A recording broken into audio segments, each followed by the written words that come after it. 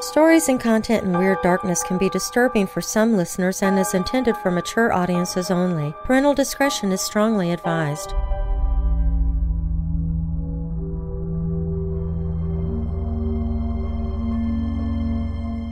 The lobby of Hollywood's Biltmore Hotel is crowded on a warm and sunny afternoon in early spring.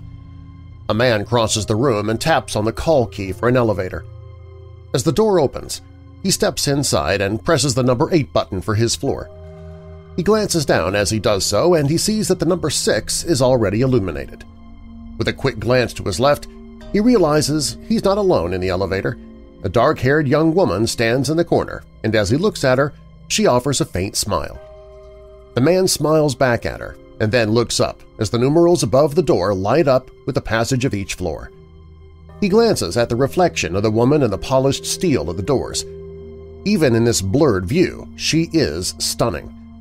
Her dark, nearly black hair is swept back and up in the outdated style of the 1940s, although it is very becoming on her. Her skin is pale, perhaps looking even more so against her jet-black dress. The shiny material clings to her every curve. She makes no sound other than the soft rustle of her dress.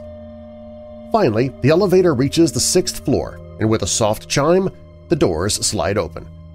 The man steps aside to let her pass and notices that she's not moving. She continues to stand in the corner, seemingly unaware that the lift has reached her floor. He finally speaks up and his voice seems to startle the girl. He says, "This is the 6th floor." She steps forward and moves past him off the elevator. As she does, the man trembles involuntarily. A wave of chilled, ice-cold air seems to brush past him as the girl departs. Gooseflesh appears on his arms as he watches the shapely young woman walk past the doors. Then, just as she steps out onto the 6th floor, she turns back to look at the man inside the elevator. She does not speak, but there is no mistaking the look of urgency in her eyes. She is begging him for help, the man realizes, but it's almost too late. The elevator doors have started to close, cutting off the young woman as she tries to re-enter the elevator. The man frantically pushes the button that'll open the door again, and just before they close completely, they slowly start to slide open again. But the girl in black is gone. Confused, he leans out into the lobby of the 6th floor. He looks quickly in both directions, but the small lobby and the hallways in either direction are empty and deserted. Where could she have gone so quickly? He calls out, but his voice echoes in the stillness of the corridor. The young woman had vanished, as if she had never existed at all. 2 days later, the man is browsing in a local bookshop and happens to pick up a book about true, unsolved mysteries. As he flips through it, he is startled by a face that he recognizes. It's the girl from the elevator. He looks at the photograph and is convinced it is the same young woman in black, and then he realizes such a thing is impossible. Scanning through the text, he sees that the girl died years before. How could she have been at the Biltmore Hotel just 2 days ago? How, indeed? Could this young woman, who was killed in 1947, still be lingering at the last place that she was seen alive? Is she still looking for help from the other side? The face that the young man and many others just like him recognized once belonged to a beautiful young woman named Elizabeth Short. In death, she would come to be known by a more colorful nickname, the Black Dahlia. Her tragic murder would forever leave a mark on Tinseltown. She came in search of stardom, but only found it in death, becoming lost in the netherworld that is the dark side of Hollywood. I'm Darren Marlar, and this is Weird Darkness.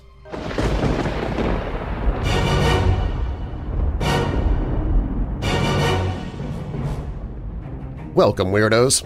This is Weird Darkness. Here you'll find stories of the paranormal, supernatural, legends, lore, crime, conspiracy, mysterious, macabre, unsolved, and unexplained. Coming up in this episode of Weird Darkness, Elizabeth Short was brutally murdered in Los Angeles in 1947, her body cut in half and severely mutilated. Her killer has never been found, leaving one of the most infamous deaths in Hollywood history. While you're listening, you might want to check out the Weird Darkness website. At WeirdDarkness.com you can find paranormal and horror audiobooks I've narrated, 24/7 streaming video of horror hosts and classic horror movies. You can find my other podcast, Church of the Undead. Plus, you can visit the Hope in the Darkness page if you're struggling with depression, anxiety, or thoughts of suicide. And you can also shop the Weird Darkness store, where all profits go to support depression awareness and relief. You can find all of that and more at WeirdDarkness.com. Now, bolt your doors, lock your windows, turn off your lights, and come with me into the Weird Darkness.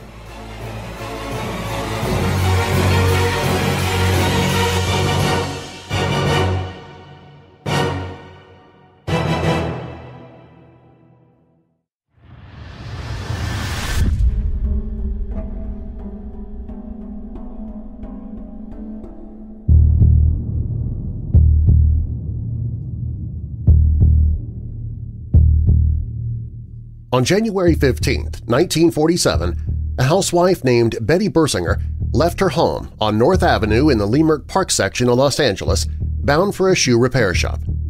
She took her 3-year-old daughter with her, and as they walked along the street, coming up on the corner of Norton and 39th, they passed several vacant lots that were overgrown with weeds. Bersinger couldn't help but feel a little depressed as she looked out over the deserted area. Development had been halted here, thanks to the war, and the empty lots had been left looking abandoned and eerie. Betty felt slightly disconcerted but then shrugged it off, blaming her emotional state on the gray skies and the cold, dreary morning. As she walked a little farther along, she caught a glimpse of something white over in the weeds. She was not surprised. It wasn't uncommon for people to toss their garbage into the vacant lot, and this time it looked as though someone had left a broken department store mannequin there. The dummy had been shattered, and the two halves lay separated from one another, with the bottom half lying twisted into a macabre pose. Who would throw such a thing into an empty lot? Betty shook her head and walked on, but then found her glance pulled back to the ghostly white mannequin. She looked again and then realized that this was no department store dummy at all. It was the severed body of a woman. With a sharp intake of breath and a stifled scream, she took her daughter away from the gruesome sight and ran to a nearby house. Sobbing, she telephoned the police. The call was answered by Officers Frank Perkins and Will Fitzgerald, who arrived within minutes. When they found the naked body of a woman who had been cut in half, they immediately called for assistance. The dead woman, it was noted, seemed to have been posed. She was lying on her back, with her arms raised over her shoulders and her legs spread in an obscene imitation of seductiveness. Cuts and abrasions covered her body, and her mouth had been slashed so savagely that her smile extended grotesquely from ear to ear. There were rope marks on her wrists, ankles, and neck, and investigators later surmised that she'd been tied down and tortured for several days. Worst of all was the fact that she had been sliced cleanly in two, just above the waist. It was clear that she'd been killed somewhere else and then dumped in the vacant lot overnight. There was no blood on her body, and none on the ground where she'd been left. The killer had washed her off before bringing her to the dump site. The horrible nature of the case made it a top priority for the LAPD. Captain John Donahue assigned his senior detectives to the case, Detective Sergeant Harry Hansen and his partner Finis Brown. He also added Herman Willis, a bright young cop from the Metro Division, to help follow up on the leads that were sure to come in. By the time the detectives were contacted and could get to the scene, it was swarming with reporters, photographers, and a crowd of curiosity seekers. Hansen was furious that bystanders and even careless police personnel were trampling the crime scene. Evidence was being destroyed, he knew, and he immediately cleared the scene. Then, while he and his partners examined the scene, the body of the woman was taken to the Los Angeles County morgue. Her fingerprints were lifted, and with the help of the assistant managing editor of the Los Angeles Examiner, the prints were sent to the FBI in Washington using the newspaper's sound photo equipment. The newspaper man had, of course, asked for information in exchange for the use of the equipment. Meanwhile, an examination of the corpse was started at the coroner's office.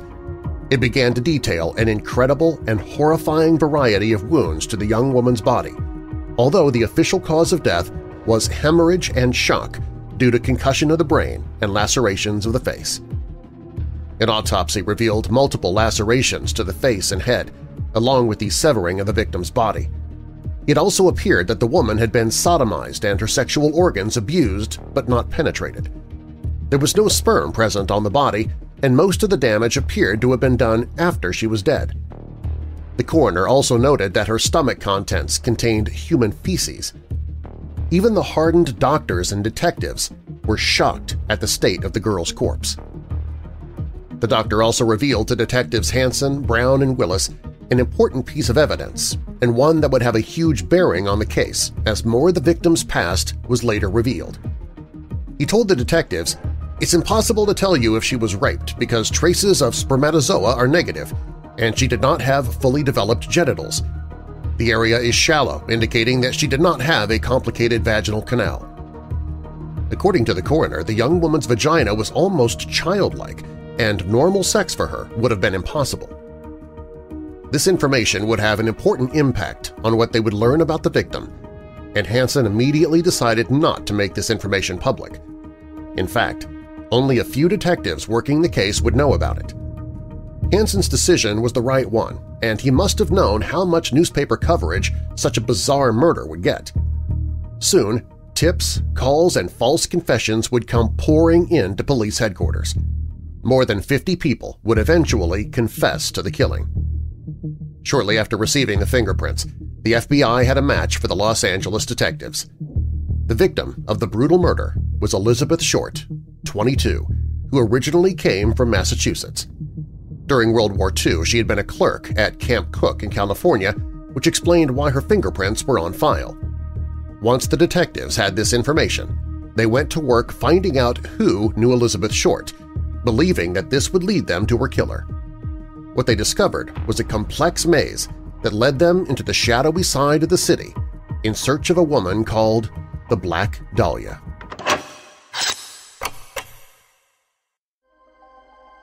Are you a member of the Darkness Syndicate? The Darkness Syndicate is a private membership where you receive commercial-free episodes of the Weird Darkness podcast and radio show, behind-the-scenes video updates about future projects and events I'm working on. You can share your own opinions on ideas to help me decide upon Weird Darkness contests and events. You can hear audiobooks I'm narrating before even the publishers or authors get to hear them. You also receive bonus audio of other projects I'm working on outside of Weird Darkness. You get all of these benefits and more starting at only $5 per month. Join the Weird Darkness Syndicate at WeirdDarkness.com/syndicate. That's WeirdDarkness.com/syndicate.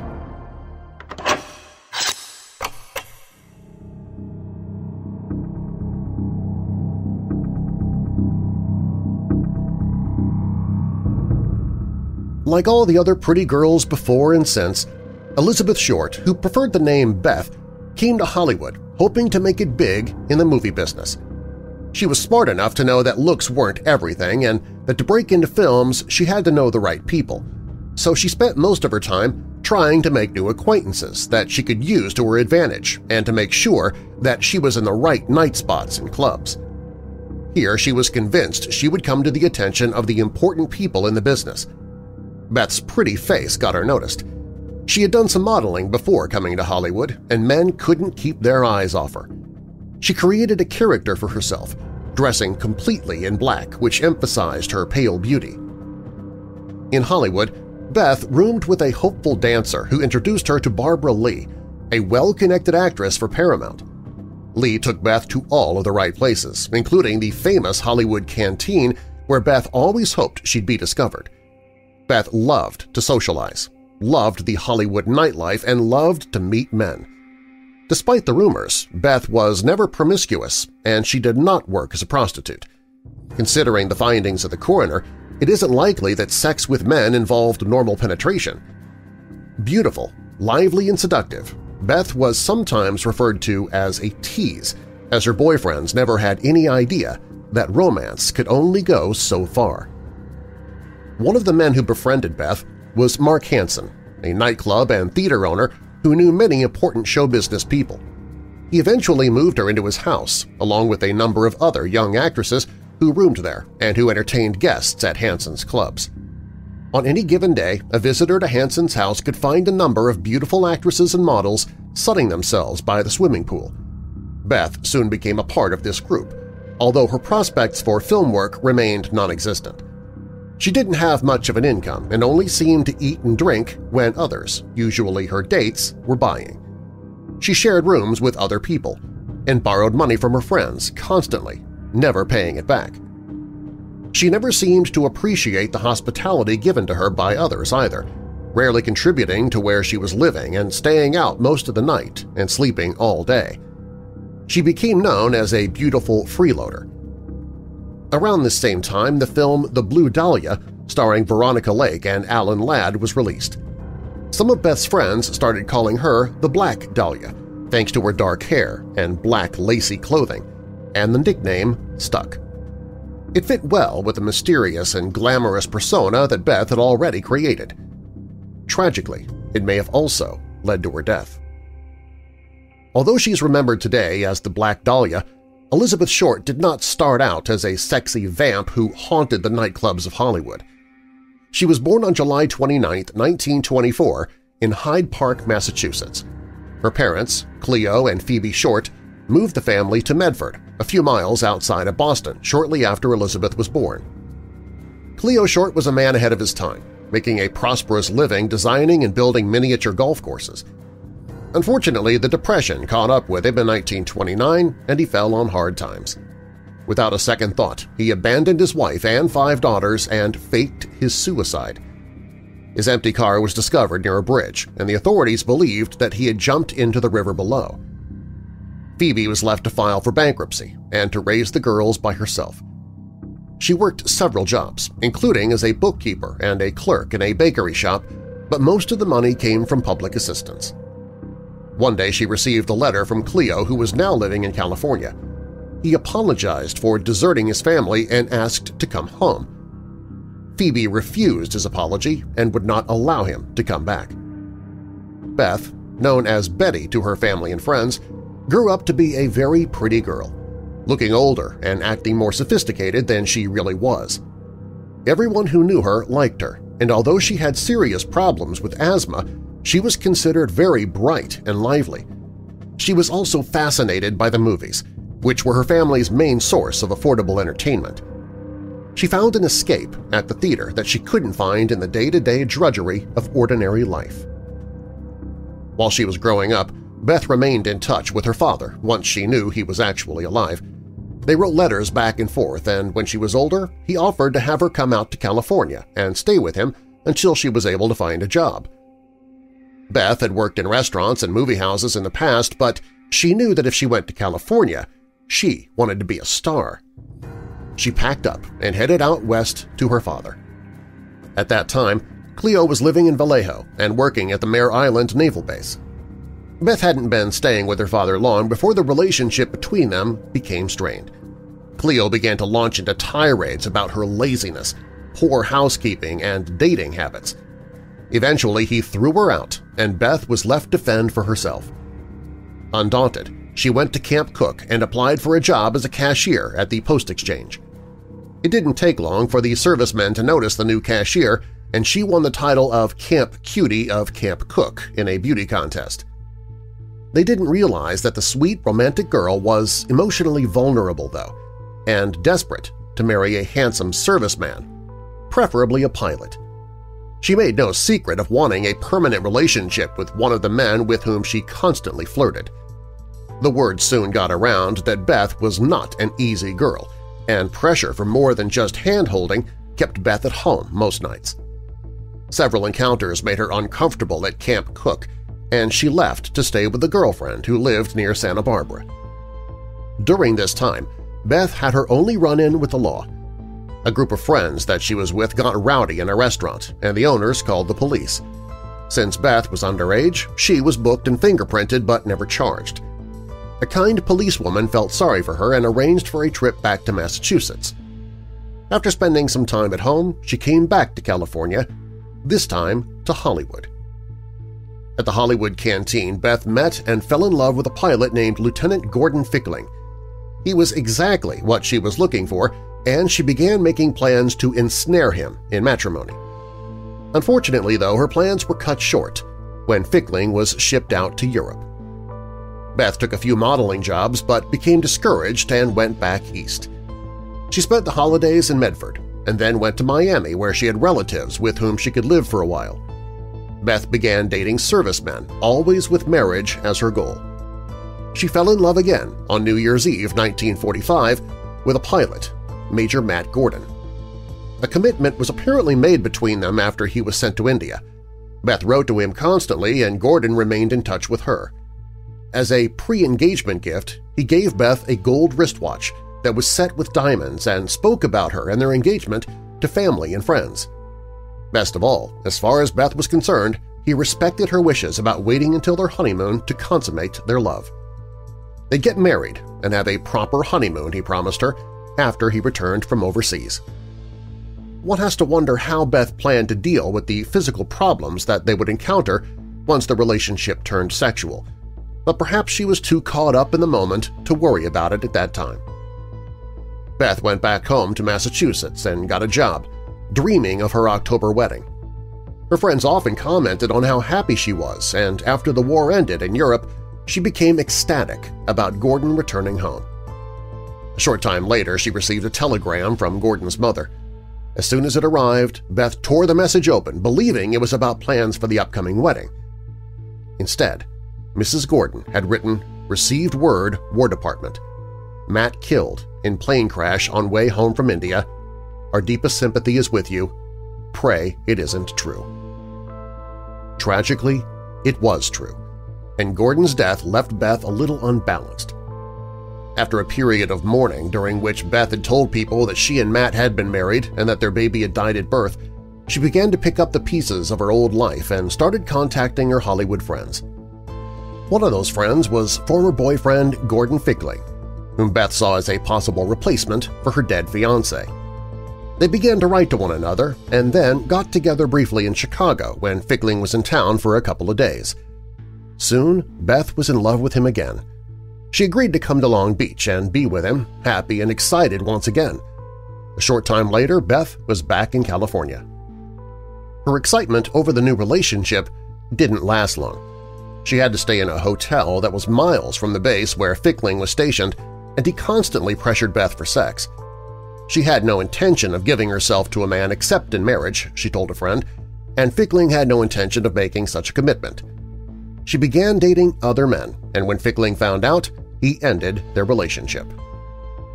In December 1946, Beth took up temporary residence in San Diego with a young woman named Dorothy French. She was a counter girl at the Aztec Theater, which stayed open all night, and after an evening show, she found Beth asleep in one of the seats. Beth told her that she'd left Hollywood because work was hard to find due to the actors' strikes that were going on. Dorothy felt sorry for her and offered her a place to stay at her mother's home. The invitation was intended to last for only a few days, but Beth ended up sleeping on the French's couch for more than a month. As usual, she did nothing to contribute to the household, and she continued her late-night partying and dating. One of the men she dated was Robert "Red" Manley, a salesman from Los Angeles with a pregnant young wife at home. He admitted being attracted to Beth but later claimed that he never slept with her. They saw each other on and off for a few weeks, and then Beth asked him for a ride back to Hollywood. He agreed, and on January 8th picked her up from the French house and paid for a motel room for her that night. They went out together to a couple of different night spots and returned back to the hotel. He slept on the bed, while Beth, complaining that she didn't feel well, slept in a chair. Red had a morning appointment but came back to pick her up around noon. She told him that she was going back home to Boston, but first she was going to meet her married sister at the Biltmore Hotel in Hollywood. Manley drove her back to Los Angeles. He had an appointment at the home of his employer that evening, so he didn't wait around for Beth's sister to arrive. Manley said Beth was making phone calls in the hotel lobby when he saw her last, becoming, along with the hotel employees, the last person to see her alive. As far as the police could discover, only her killer ever saw her after that. She vanished for 6 days from the Biltmore before her body was found in the empty lot.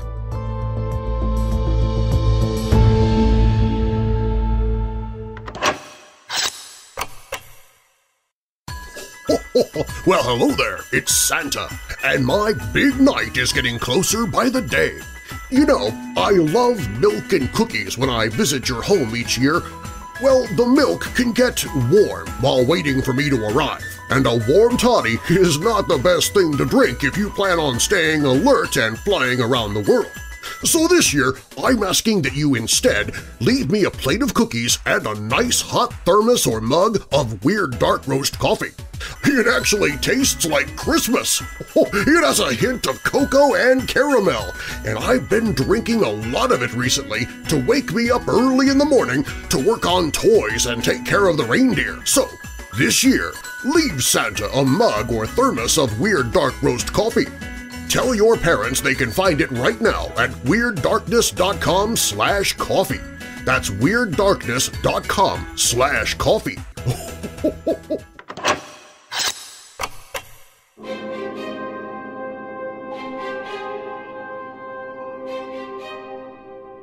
The investigation into the Black Dahlia's murder was the highest-profile crime in Hollywood of the 1940s. The police were constantly harassed by the newspapers and the public for results. Hundreds of suspects were questioned. Because it was considered a sex crime, the usual suspects and perverts were rounded up and interrogated. Beth's friends and acquaintances were questioned as the detectives tried to reconstruct her final days and hours. Every lead that seemed hopeful ended up leading nowhere, and the cops were further hampered by the lunatics whose crazed confessions were still pouring in. As the investigators traced Beth's activities, they discovered their strongest suspect, Robert Manley. He became the chief target of the investigation. The LAPD put him through grueling interrogations and even administered 2 different polygraph tests, both of which he passed. He was released a couple of days later, but the strain on him was so great that he later suffered a nervous breakdown. While the police worked frantically, Beth's mother made the trip to Los Angeles to claim her daughter's body. Her father, who had not seen her since 1943, refused to identify her. Sadly, Phoebe Short had learned of her daughter's death from a newspaper reporter who had called her, using the pretext that Beth had won a beauty contest and the paper wanted some background information about her.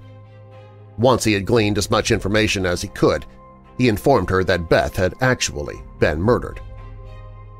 A few days after Beth's body was found, a mysterious package appeared at the offices of the Los Angeles Examiner. An envelope contained a note that had been cut and pasted from newspaper letters. It read, "Here is the Dahlia's belongings. Letter to follow." Inside the small package was Beth's Social Security card, birth certificate, photographs of Beth with various servicemen, business cards and claim checks for suitcases that she'd left at the bus depot. Another item was an address book that belonged to club owner Mark Hansen. The address book had several pages torn out. The police attempted to lift fingerprints off the items but found that all of them had been washed in gasoline to remove any trace of evidence. The detectives then began the overwhelming task of tracking down everyone in the address book, and while Mark Hansen and a few others were singled out for interrogation, nothing ever came of it. In addition, the promised letter to follow never arrived. All of the leads in the Black Dahlia case came to dead ends, and the investigation fizzled and then came to a halt. The murder remains unsolved today, although it's possible that the killer may have actually been identified by one investigator in the case. The possible killer first came to the attention of John St. John, a respected investigator for the LAPD, who eventually took over the Dahlia case. St. John had worked many of the city's most notorious murders and was the basis of the book and television series Jigsaw John. He'd been in charge of the Dahlia case for about a year when a confidential informant came to him with a tape recording that implicated a suspect in the murder. The suspect had also shown the informant some photos and personal items that he'd claimed had belonged to the Black Dahlia. The suspect turned out to be a tall, thin man with a pronounced limp who went by the name of Arnold Smith. On the recording, Smith claimed that a character named Al Morrison was the violent sexual deviant who had killed and mutilated Beth Short. St. John suspected that Arnold Smith and Al Morrison were actually the same person. The tape was a chilling and detailed account of how Beth had come to Al Morrison's Hollywood hotel room because she didn't have anywhere else to stay. According to Smith, Beth refused both liquor and sex with Morrison and became upset when he drove her to a house on East 31st Street near San Pedro and Trinity Streets. Here he assaulted her and prevented her from escaping by beating her into submission. Even though Beth fought back, he was able to overwhelm her with his superior strength. While she was on the floor, Morrison stated that he planned to sodomize her, and Beth began struggling once again. This time he hit her so hard that she passed out. The tape then went on to describe how Morrison had gotten a paring knife, a large butcher knife, and some rope, and had returned to the room to find Beth conscious again.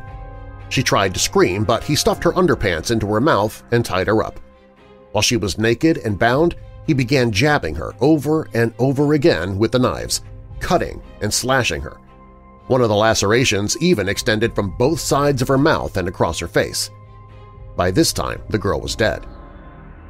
Morrison then laid boards across the bathtub and cut Beth in half with a butcher knife, letting the blood drain into the tub. He wrapped the two pieces of the body in a tablecloth and shower curtains and put it into the trunk of his car. From there, he drove to the vacant lot and left the body to be found later that morning. St. John discovered that this same suspect, Al Morrison, had also come to the attention of Detective Joel Lesnick of the Sheriff's Department for another brutal murder. Lesnick had learned that both Al Morrison and Arnold Smith were aliases of a man named Jack Anderson Wilson, a tall and lanky alcoholic with a crippled leg and a record for sex offenses and robbery. Lesnick guessed that, as the years went on, Smith's ego drew him closer, not to confessing but wanting to tell someone in a roundabout way what he got away with, primarily through luck. After hearing the record of events on the tape recordings, St. John became determined to track down Arnold Smith. He checked into the story of Al Morrison, the alleged violent pervert, and could find no proof that he existed, thus confirming the idea that Smith, Jack Wilson, was actually the killer. St. John began to leave no stone unturned in his pursuit to link Jack Wilson to Elizabeth Short. In the midst of the investigation, word came that the press had gotten wind of the fact that a new suspect had emerged in the Dahlia case. Even after all of the years, at this point the mid-1980s, that had passed, interest in the case was still strong. At this point, St. John realized that it was imperative that he move quickly before Wilson, Smith, became spooked. The informant did not know where Smith lived, but he left messages for him in a cafe. Several messages were left, but Smith never returned them, possibly because he found out about the police surveillance of the restaurant. Finally, the informant received a reply and a meeting was set with Smith. The police made plans to pick him up for questioning. Unfortunately, just before the meeting took place, Smith passed out while smoking in bed at the Holland Hotel where he was staying. He was burned to death, and the flames destroyed the photos and belongings that supposedly belonged to Beth Short, and possibly all hope that her murder would ever be solved. A short time after Wilson's body was released to the county for cremation, the Los Angeles District Attorney's Office was present with a file on the matter. The prosecutor's office summed up the case by saying, "The case cannot be officially closed due to the death of the individual considered a suspect. While the documentation appears to link this individual with the homicide of Elizabeth Short, his death, however, precludes the opportunity of an interview to obtain from him the corroboration. Therefore, any conclusion as to his criminal involvement is circumstantial, and unfortunately the suspect cannot be charged or tried due to his demise. However, despite this inconclusiveness, the circumstantial evidence is of such a nature that, were this suspect alive, an intense inquiry would be recommended. And depending upon the outcome of such an inquiry, it's conceivable that Jack Wilson might have been charged as a suspect in the murder of Elizabeth Short, also known as the Black Dahlia." Since the time of her death in 1947, many books have been written and many theories have been expressed about who killed Elizabeth Short. But no matter the number of theories, books, and documentaries on the case, to this date it remains unsolved. No one has ever been charged with her murder, and as far as we know, her death has never been avenged. She remains an elusive mystery from the dark side of Hollywood and the even darker side of the American landscape. Perhaps this is why her ghost still walks at the Biltmore Hotel and her specter still looms over the shadowy streets of Hollywood. Even today, an occasional man who stays at the Biltmore encounters the spectral image of a woman in a black dress, sometimes in the lobby, waiting in the corridors, or even riding to the 6th floor on the elevator. What is she trying to tell us? Are there still clues to the identity of her killer that have never been found? Or does the Black Dahlia simply wish to continue the mystery that was created more than 60 years ago? For sadly, Beth found the fame and death that she never managed to achieve in life.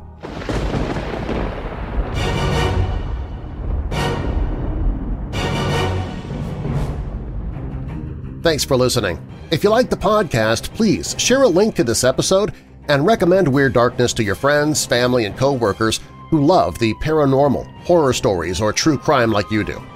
Every time you share a link to the podcast, it helps spread the word about it, growing our weirdo family, and also helps get the word out about resources available for those who suffer from depression, so please share the podcast with others. Do you have a dark tale to tell of your own? Fact or fiction, click on Tell Your Story at WeirdDarkness.com and I might use it in a future episode. Who Killed the Black Dahlia was written by Troy Taylor from his book Bloody Hollywood, which I have linked to in the show notes if you'd like to see the rest of the book. Weird Darkness theme by Alibi Music. Weird Darkness is a registered trademark. And now that we're coming out of the dark, I'll leave you with a little light. 1 John 4 verses 18 and 19. There is no fear in love, but perfect love drives out fear, because fear has to do with punishment. The one who fears is not made perfect in love. We love because He first loved us. And a final thought, I began learning long ago that those who are happiest are those who do the most for others. Booker T. Washington. I'm Darren Marlar. Thanks for joining me in the Weird Darkness.